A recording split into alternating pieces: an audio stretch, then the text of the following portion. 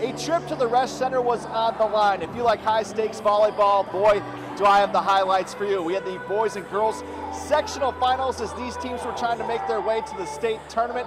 Let's start with the boys as 1 seed Appleton North took on 2 seed Kimberly here at Kimberly High School, and the Papermakers took set 1 and were in extra points. Lightning up 1 point, but the Papermakers get a perfect setup for their spike, but it's blocked down by Appleton North's Lucas Kiselik. We're tied at 1 set apiece. In the third, the Lightning were up 8 at 1 point, and Kimberly forced it into extras. Now Appleton North is up 1. Grant Hardy with the serve, and we'll call that an ace. Appleton North goes up 2-1. Now Kimberly goes scorched earth in set 4.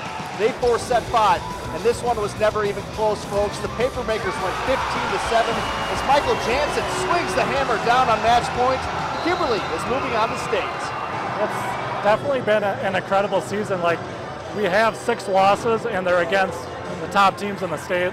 We expected to come in here tonight, put out quality performance, but as soon as the referee blew that last whistle, you can finally take a deep breath and be like, this is awesome, we're going to state. Next up, the 1 seed Appleton North girls taking on the 2 seed Bayport Pirates in the first set.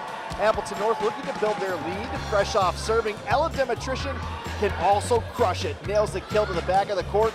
Lightning takes set 1 by 8. Now Appleton North took set 2. In set 3, they're pulling away early. Demetrician set up for the spike, but she just gives it a little love tap. Appleton North sweeps the Pirates. They're headed to state. We put a lot of work in.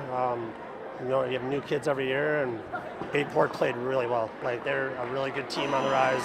But I'm really proud of our girls, and you know, it's always a smile on your face when you get to go to state. So can't take it for granted. From Kimberly High School, John Miller, NBC 26.